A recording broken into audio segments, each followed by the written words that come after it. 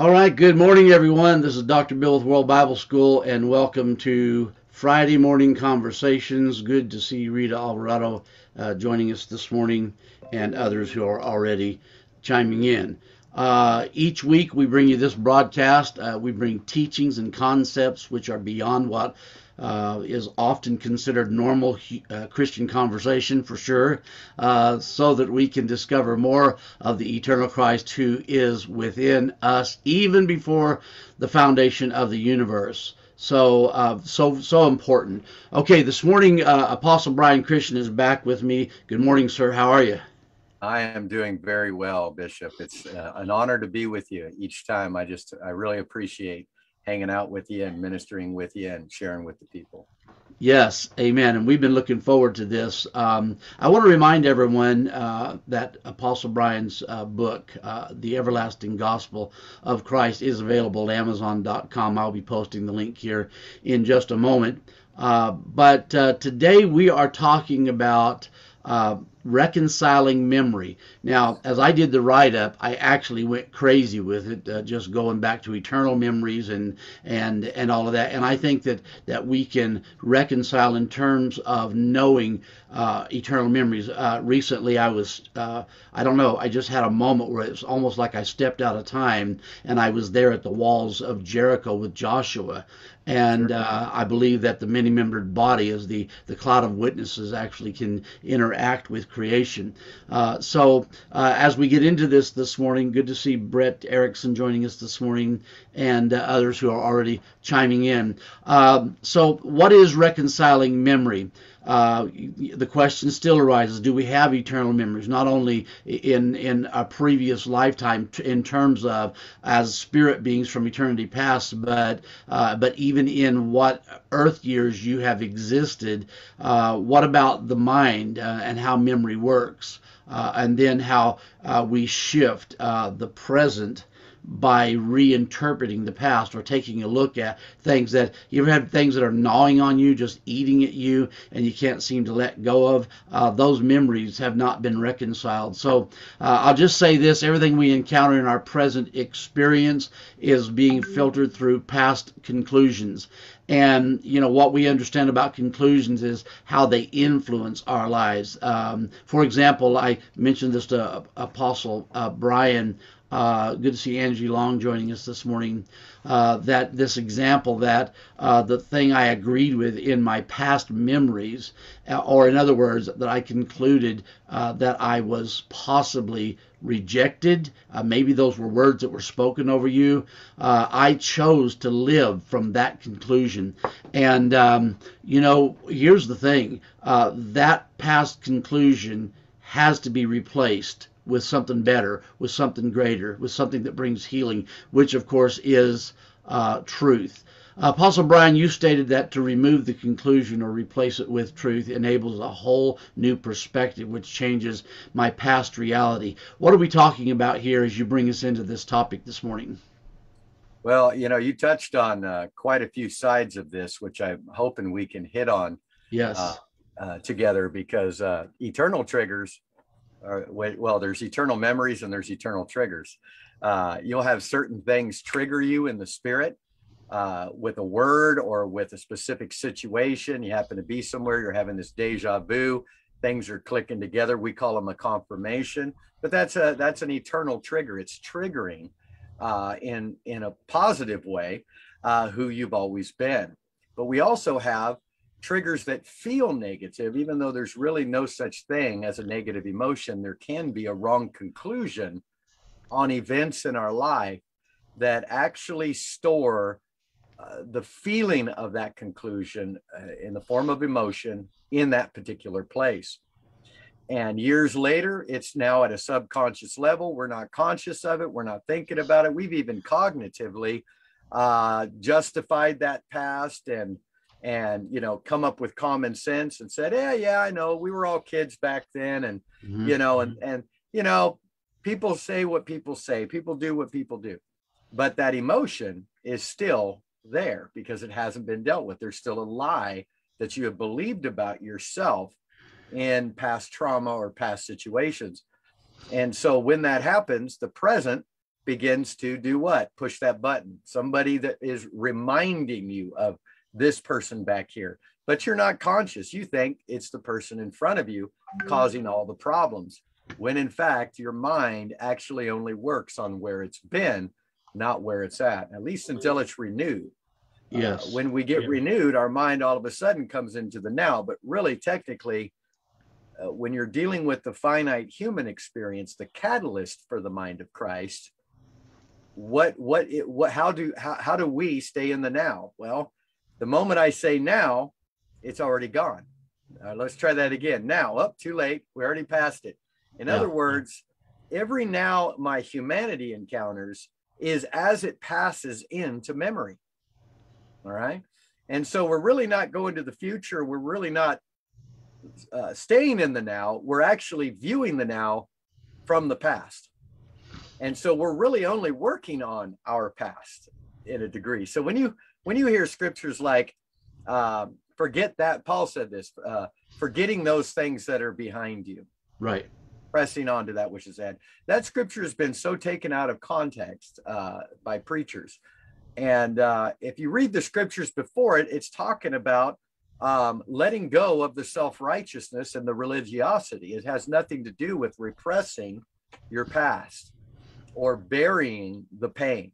And what we've done in church is we have named it, claimed it on the outside, but yet on the inside, we're hurting. We're having to perform to keep that smile on our face instead of allowing Christ to make all things new by a new perception throughout your history. Yes. And most people, I would think, are very aware that everything you do right now, a moment later, is already in the past.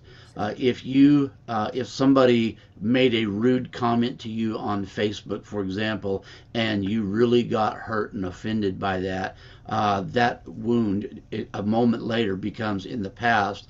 And you can reconcile that immediately, and that past memory becomes just something that you remember, but you've already come to a conclusion about it. But unfortunately, there are a lot of people who say, for example, someone my age at 66 at this moment in my earth years, I may have had something from my childhood that really was hurtful to me, and I'm still carrying that around, and every now and then it eats at me. And the truth is, what happens is it's always there gnawing at me and can steal a present victory that I should be living in, because I'm almost like in duality. Okay, I'm trying to attain this victory or walk in this place that I'm getting a revelation of the eternal Christ, but yet I'm still drawn to this past hurt, this past wound.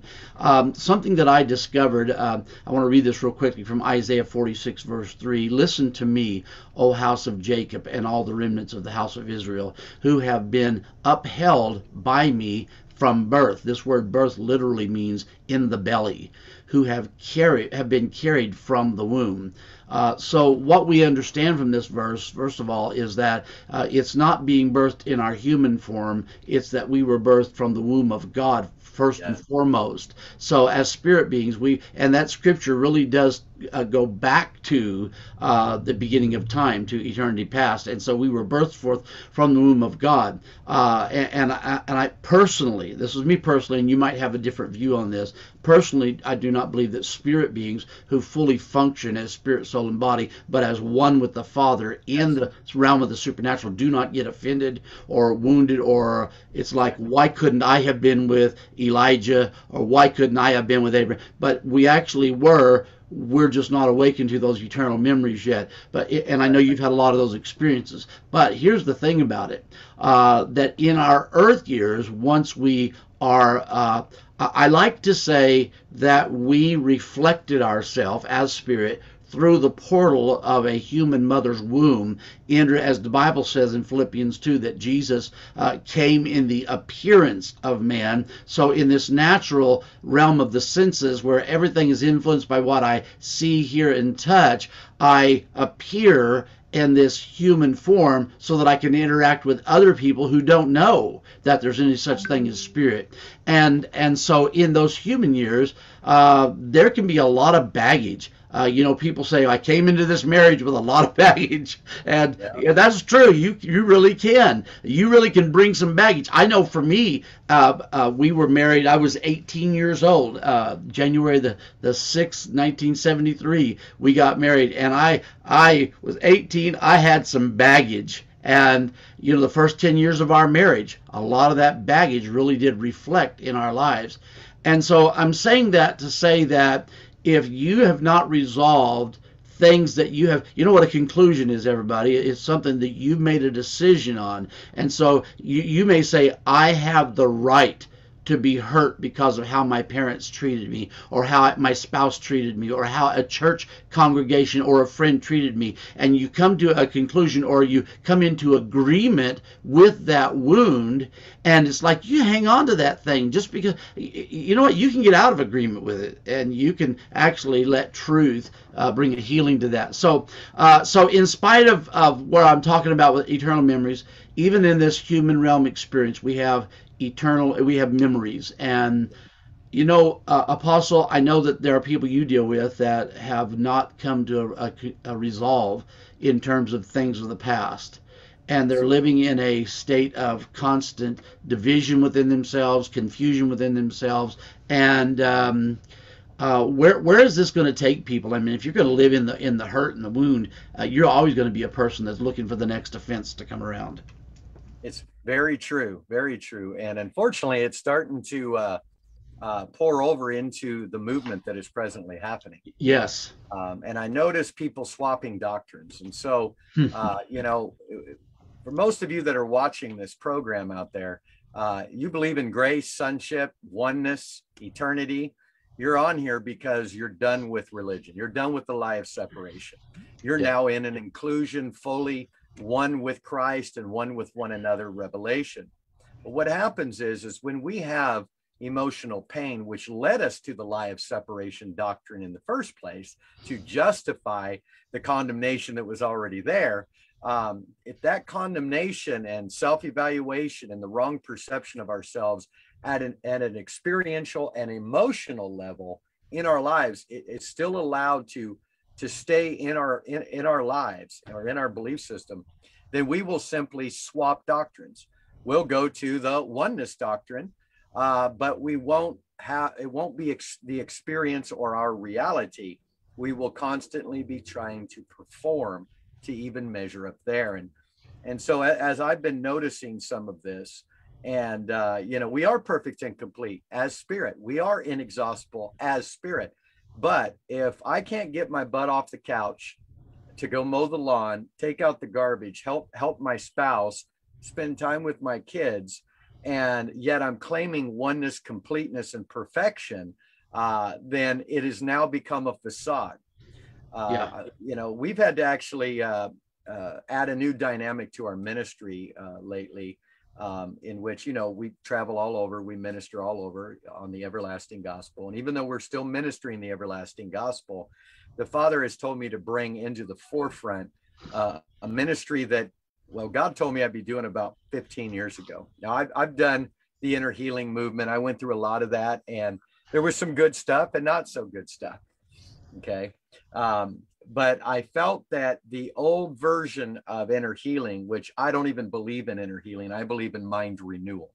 I'm not getting healed. I'm unlocking the truth of who I've always been. So it changes the posture to where it's no longer obtaining, but unveiling. No, not performance, but grace. Yes. And, but years ago, about 14 years ago, I've been doing I was doing inner healing for 15 years with tremendous results. But about 13 years ago, God said to me, you're going to come up with your own inner healing ministry, and it's going to be called Shift, SHIFT. I said, okay, what does that mean? He says, it's an acronym for Sanctify Historical Illusions, Finding Truth. And I said, okay, I forgot all about it because I got burned out on the inner healing movement. So I was ready to move on, And so my wife over the last 2 years has been saying, honey, you need to start doing some inner healing on people. I said, what are you talking about? We're perfect and complete, lacking nothing. They'll get it. I'll just keep revelating. I'll just keep teaching it, and they're going to get it. Now, here's the thing. People can get it through hearing, but they only get it to an extent because it's only hitting their intellect. And the reason why is because the pain that they don't want to face over here is now being buried more by the revelation they're presently hearing from me. So now that revelation becomes the protection to prevent them from mind renewal at an emotional level. You understand what I'm saying? How people will claim, they're claiming things, but out of their pain, out of their fear, out of their insecurity. And those people are actually the hardest to work with doing a session, on a shift session, where we go into the past and they have to feel the pain. You know, if you're not willing to face the pain, embrace that's taking every thought captive. That means to embrace it. Then you cannot follow the scent of the belief system into that historical moment. See, I truly believe that every past event in our life is directly linked to a stream of emotion that allows us to literally time walk into history, change the perception and even the experience of past trauma. And what that does is it releases us from the past, but it also changes everything in the present. We've been seeing this happening as I've been doing, I don't know, I think just in the last three weeks, I've done about 50 hours. I'll be doing five sessions today after we're done. One post is all I put up, and people are flocking because they're hurting. They're claiming grace. They're claiming sonship. They're still doing the same thing they were in the old school, churches. And so they need to get reconciliation in their memories. So we are, as we've been preaching about this and teaching, Bishop, there is no separation. The lie of separation is one of the biggest lies that the church has believed. Okay. But no matter how much I claim that I'm not separated in my present situation or now, my history says something else in my mind. And so removing the lie of separation historically, I believe, is a key that's going to remove the veils and unveil eternal memory, and unveil our true eternal history, because the only facade that's standing in the way is our own conclusion. Yeah, absolutely. Now, someone said, what if you think it was God who led you into the lies?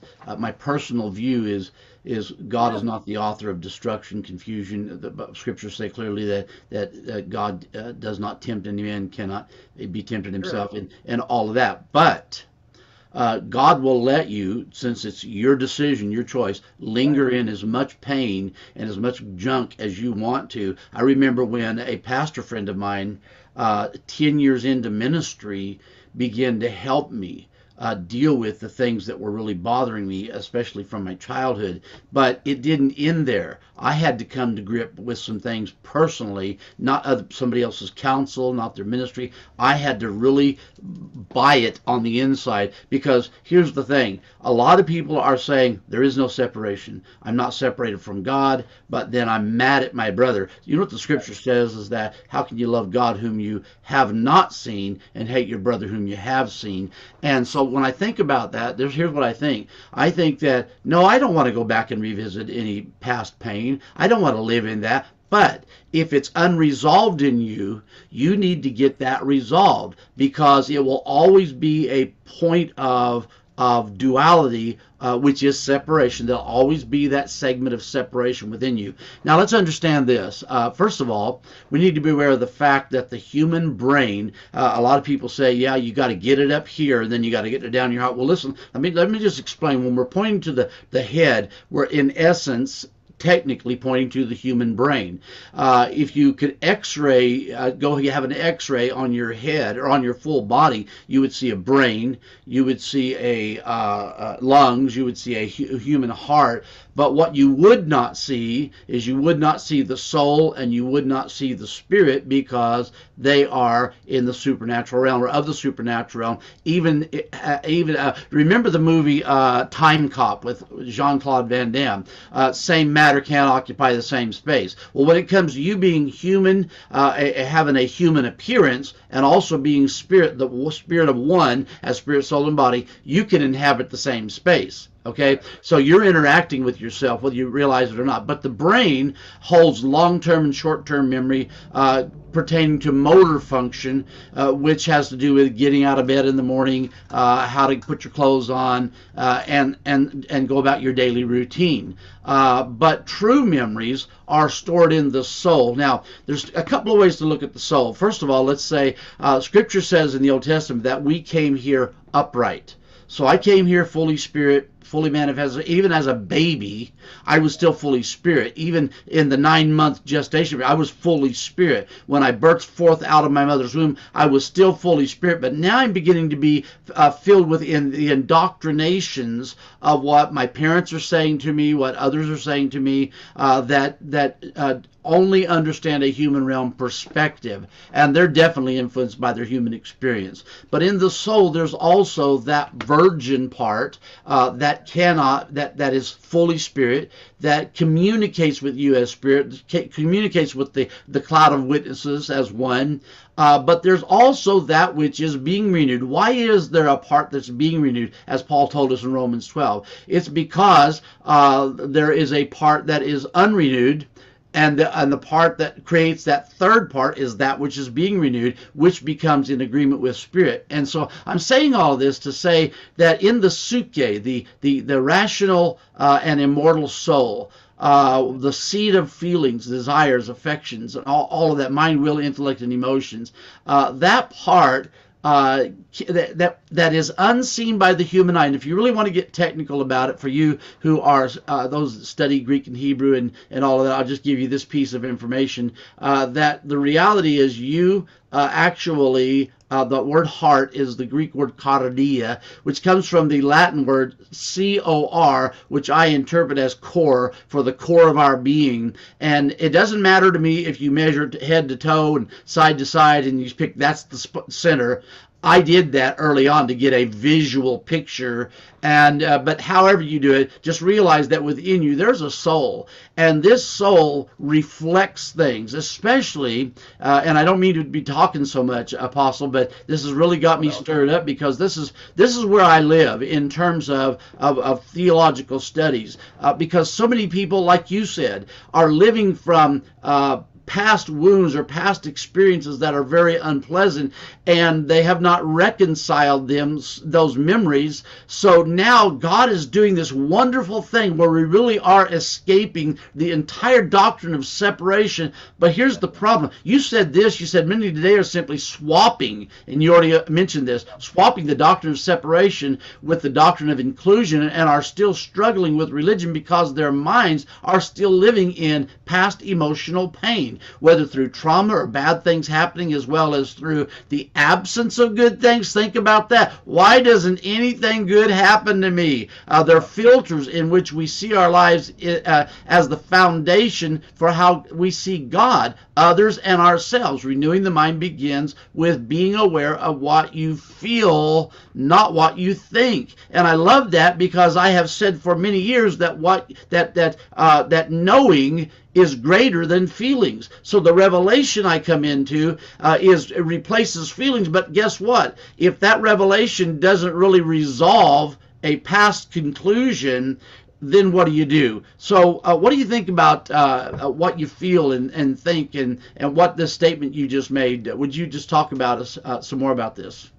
Well, I believe that it's all connected, a wheel within a wheel. So Yeah. it's not like your humanity is separate from spirit. It's simply Right. spirit expressing itself in another form, or a slowed down version, as Kay would say. That's You good. know, But I will say that there's spiritual motion that transitions into emotion in the human response.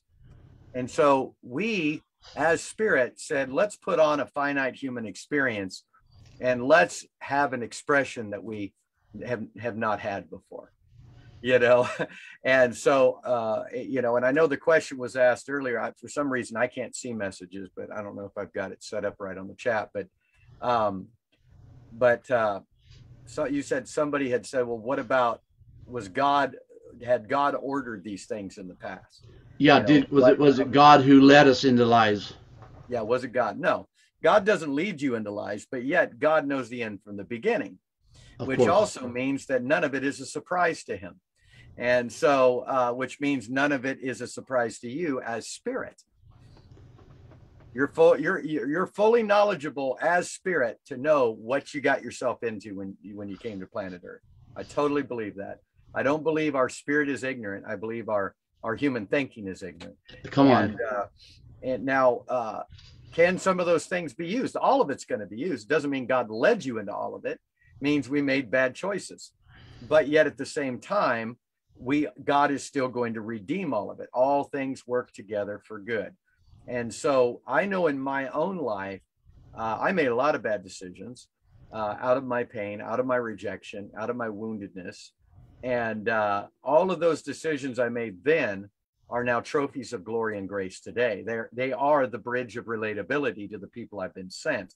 And so every weakness and failure and fault in my life is now the validation for what I'm now moving in. And because it flipped over, I went from my ashes to beauty, you know, and I let go of the ashes. But again, this is perception based, because really it's not about good and evil. It's not about this is bad and this is good. It's about the conclusion in my mind to believe that actually stores emotion. Now, you know, what's really interesting, Bishop, is that it's not the actual event that traumatized us. See, we always think of it as the event that is the point of trauma. Mm-hmm. But it is actually what I believed about myself in the event that creates the trigger. And so events are neither good nor bad, but the interpretation of myself within that event that now makes it good or bad in that sense. And so what we're dealing with is a perception or a conclusion. And now, you know, I know a lot of times I could sit down with some people and I could say, well, I'm just going to tell you, you're not there anymore. You got free. You know, especially when you're dealing with people that have either come out of ritual abuse or sexual abuse, they are stuck. That's called a metamorphic lie. Okay. And it means it was once true, but it's no longer true.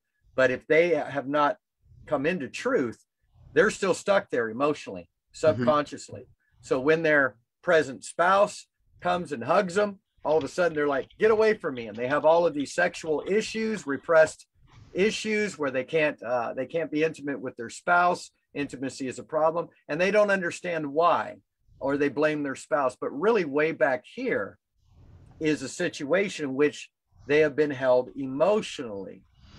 They made it out. And I could sit and tell them, intellect to intellect, you made it out. You're no longer there. And they can agree intellectually. They can agree, yeah, I did make it out. I don't know why I'm so emotional about it. You know, but the next time their spouse wants to be intimate, immediately their mind goes back here. They're reliving you know, a molestation or a rape scene.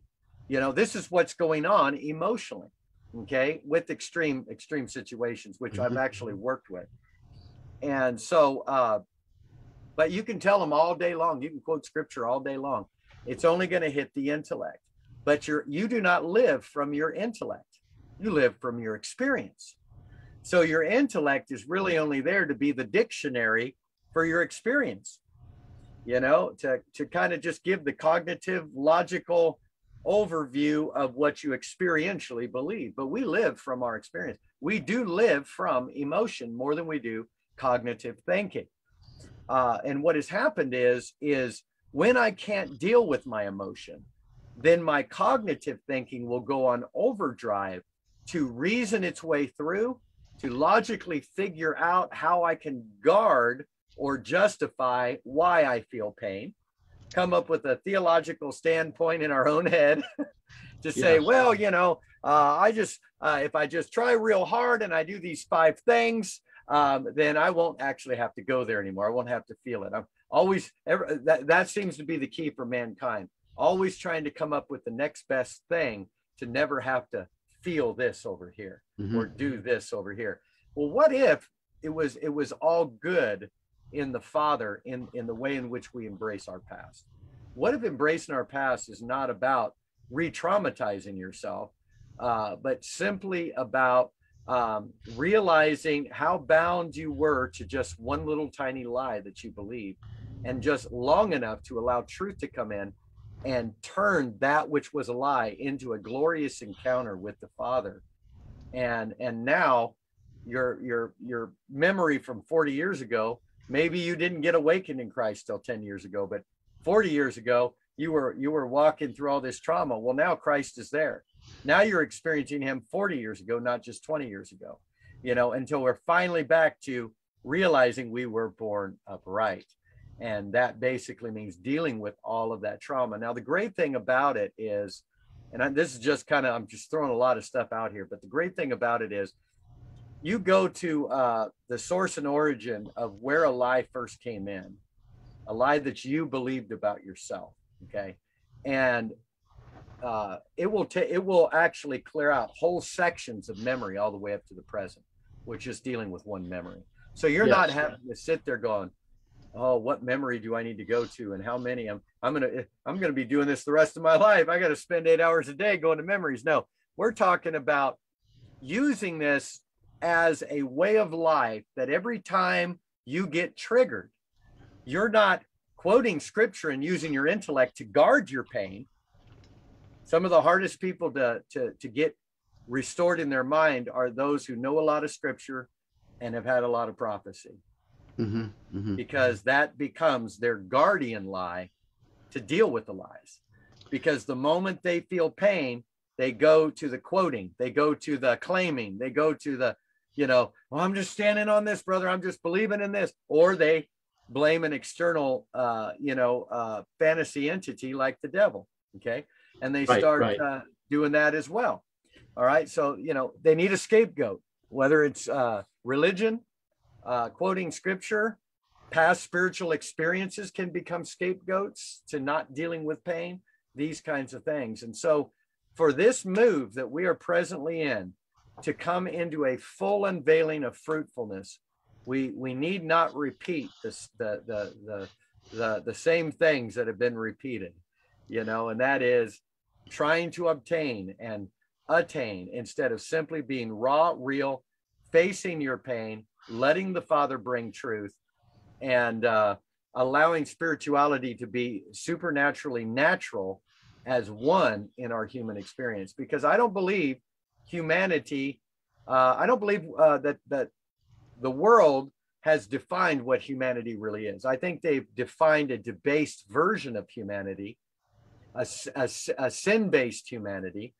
I think we have been deemed more as beasts than humans through the church, through the Adamic fall, but we are simply evolving humans, and we're now starting to come into true humanity, which looks exactly like Jesus.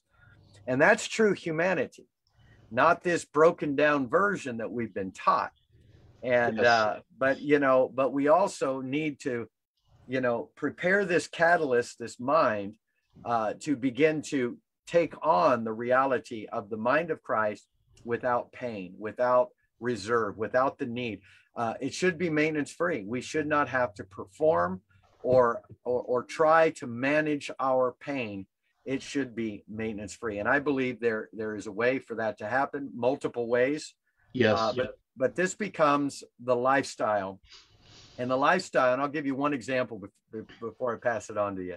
And that is this: if I'm in a present situation, I'm not saying I do this 100% of the time, I get triggered, I freak out. I miss what's going on. Okay, we all do it. We've There's all not done it. one person out there that doesn't have a lie in their brain somewhere. Okay, just the way it is. So we're all in the same boat in many ways.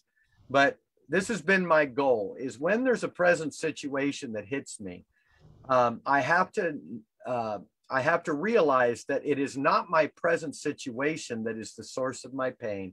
It is an echo of the past. So if I take my present situation as the problem, I have now come into denial. I'm in denial. Okay. And now this is, of course, if I'm triggered. If I'm not triggered, then it's a present situation. It's somebody else projecting their stuff. Okay. And that's okay, because now you can be peaceable and you can reflect Christ to them without effort. But if I'm triggered, then this is my stuff on purpose, sovereignly set up to renew my mind. Now, if I can get excited about that, go, oh, wow, this is about me, not because I failed, but because I believed I was a failure. That's why it's about me. And the Father is coming after that lie. And so in that place, I simply focus in on it. I don't evaluate it because my intellect says you got to figure it out. No, my emotion has its own belief. Okay, I'm going to feel that. What does that feel like? Oh, it feels like shame. Okay, I'm going to focus in on that. Well, now why do I feel like I'm ashamed? Well, I just feel like I'm not good enough, unloved. Okay. Now, all of a sudden, I realize that this present situation that I thought was there to come and steal my faith was actually there to restore my faith, and was there to reveal to me where I had been trying to serve God out of a lie of shame and feeling unloved. So what do you think I'm going to promote? A performance-based ministry that constantly needs to be affirmed, or you're not going to be able to minister. You'll fall short and everything will collapse and the other shoe will drop. These kinds of things. Yeah, it's amazing, people that will not affirm others, but at the same time they're living in a place of darkness where they're always wanting affirmation, always wanting a prophecy, always wanting a word. You really made me think of something. You can think about past memories, but they're already been resolved, and it's not a point of pain, it's just a memory. But the perfect example, I think, for me came up, and I don't always talk about this publicly, but I will say that in 1996, I was still pastoring after many years. I was also working a construction job as a foreman, and I injured my back.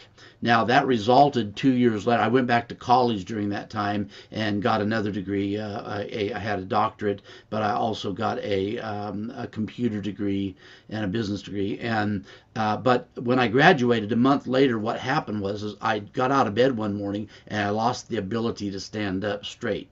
So I literally was bent at a 90-degree angle, and so I'd have to raise my head up or my head up to even see to walk.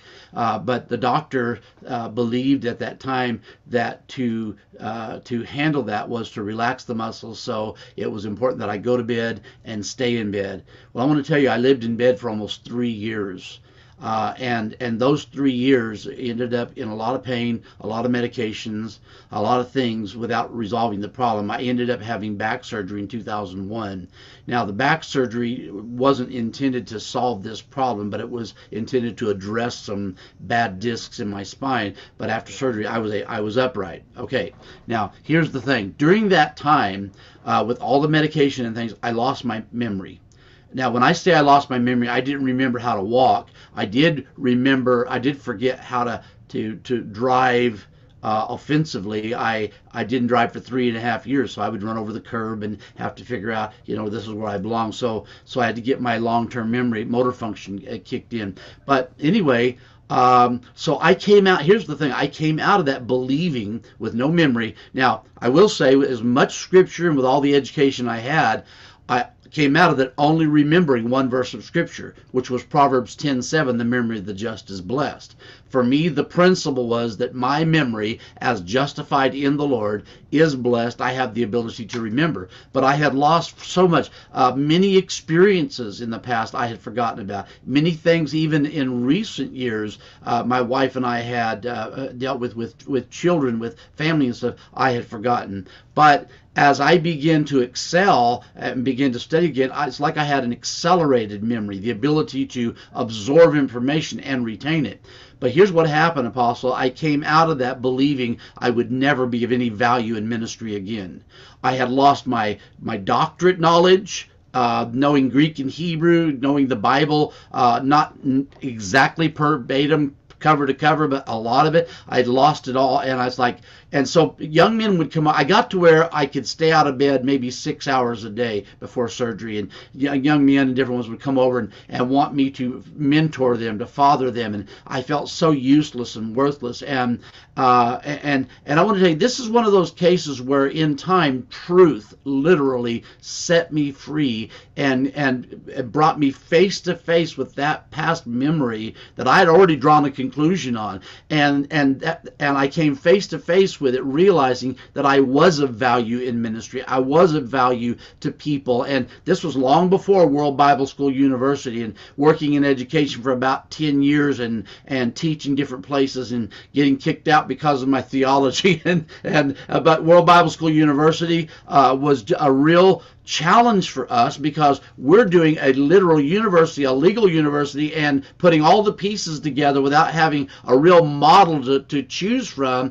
And all of that stemmed on when I believed I was of no value in ministry. Now I'm the founder of World Bible School University. Now my wife, on the other hand, associate in business administration, bachelor in business administration, master's in business administration, doctorate in theology, super qualified, super smart. But I thought, I'm just the dummy on the team, and I just don't have the memories. Well, I found out that the memories that I had lost, I really didn't need, because here's what happened. You talk about deconstruction.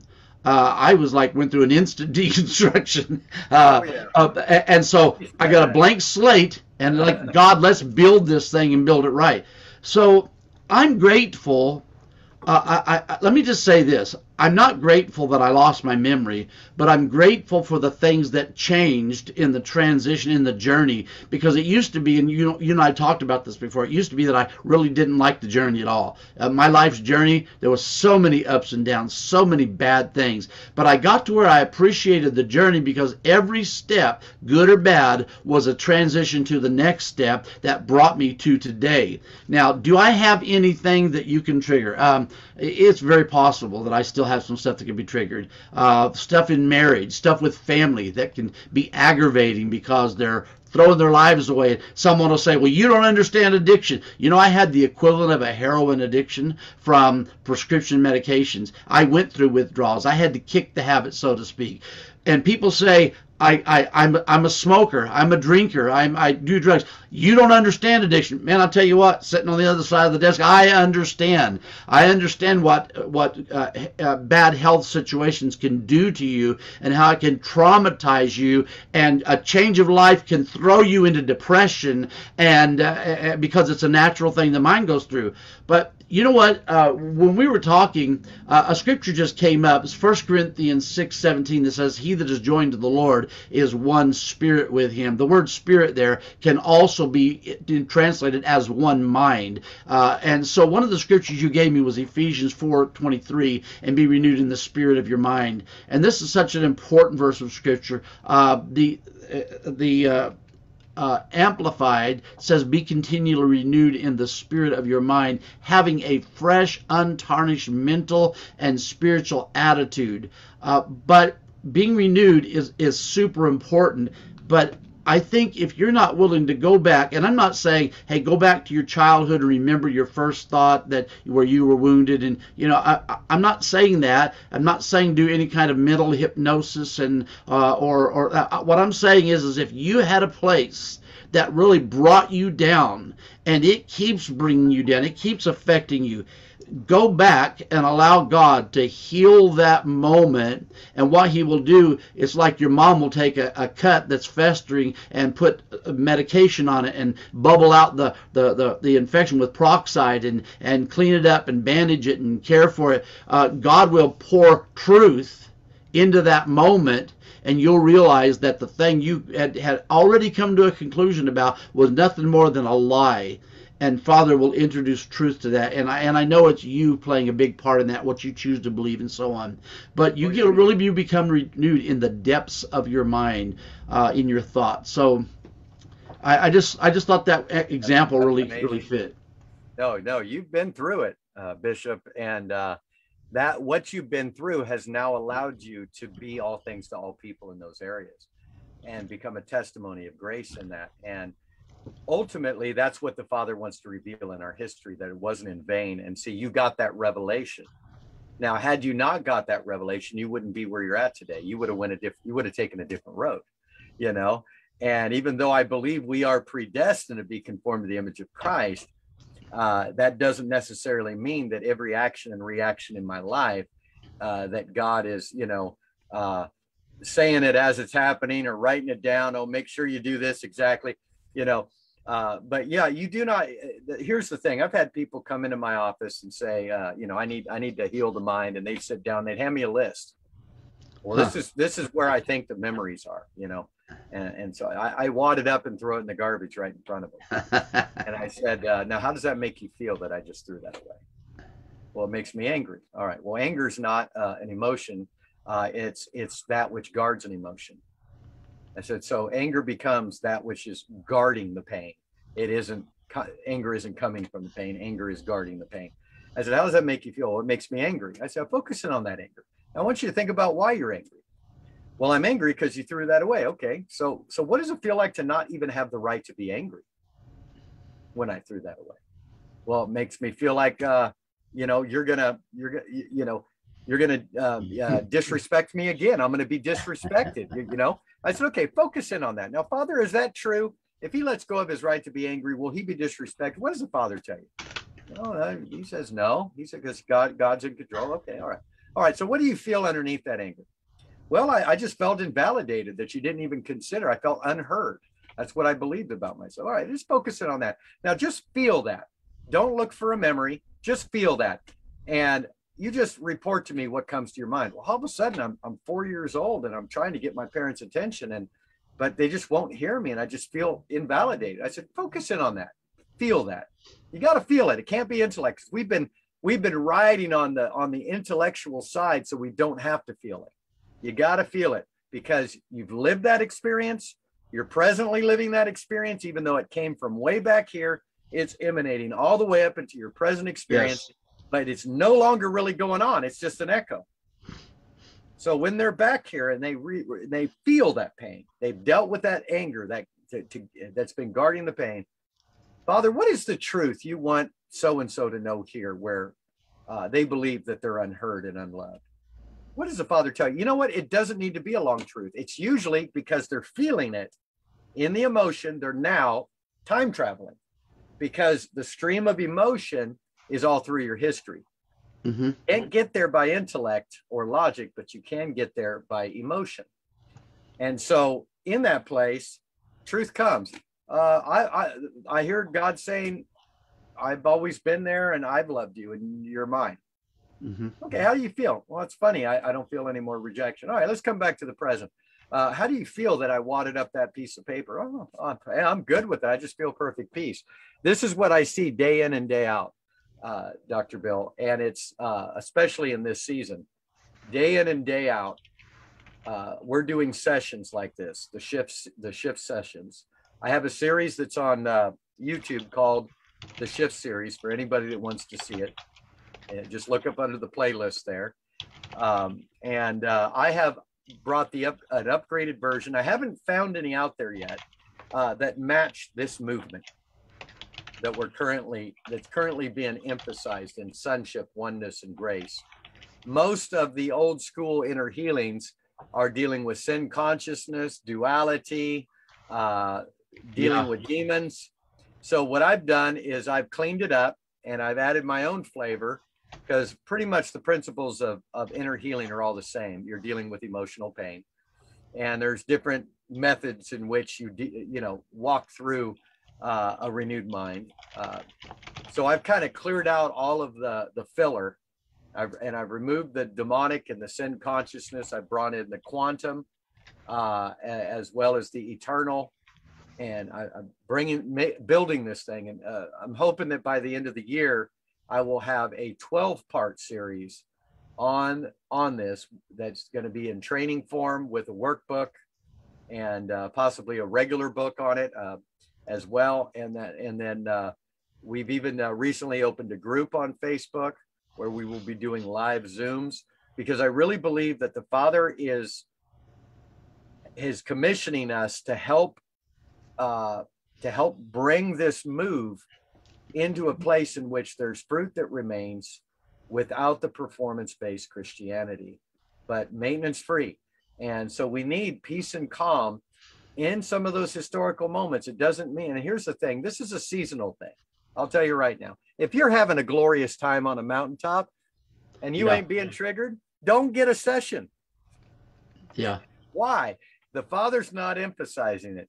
But if, no matter how much you're trying to, hear from God, you're just miserable and falling apart, you're in the season in which the Father is saying it's time to renew the mind. It's time to flip over your past in these areas. So there's a season for everything under the heaven. So just do it in accordance with the seasons.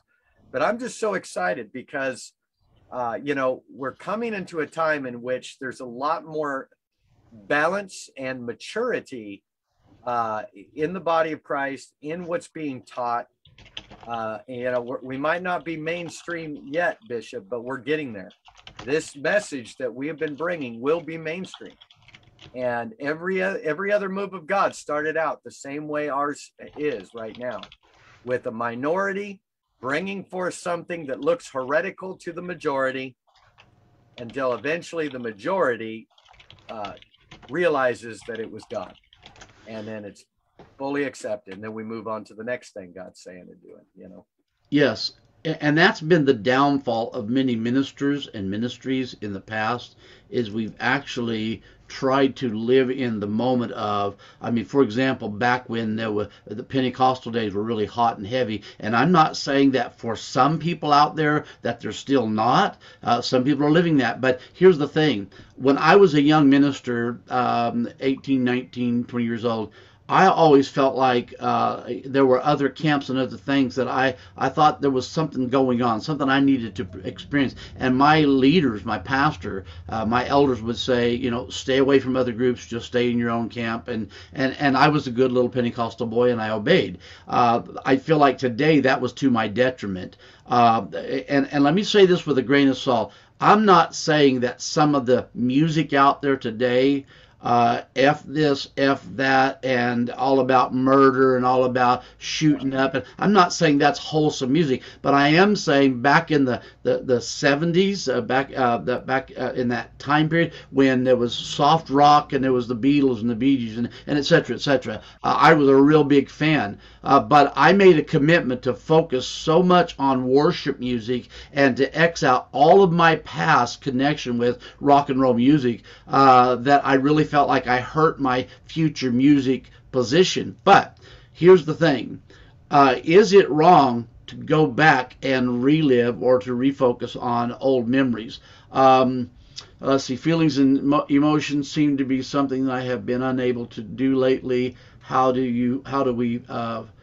we feel future, present, and future desires or traumas? Why do feelings get repressed or hidden?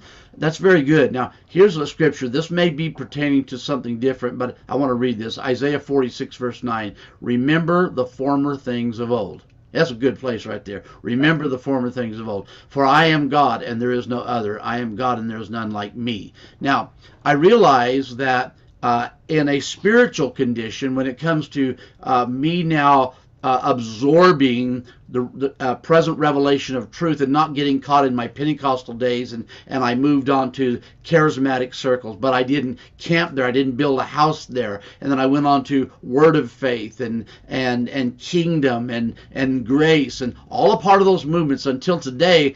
I really don't know what movement I'm a part of, because I am a part of all of them, yet I'm disconnected from all of them because I'm always flowing and moving with the thing that God is doing at the moment. So, if someone says, well, I thought you believed this. Well, I used to, but that movement, I didn't stay there. I moved on. So Do we remember the former things of old? Now, as spirit, in this natural awareness that this influence of a sensory realm perception has kind of overtaken and influenced us.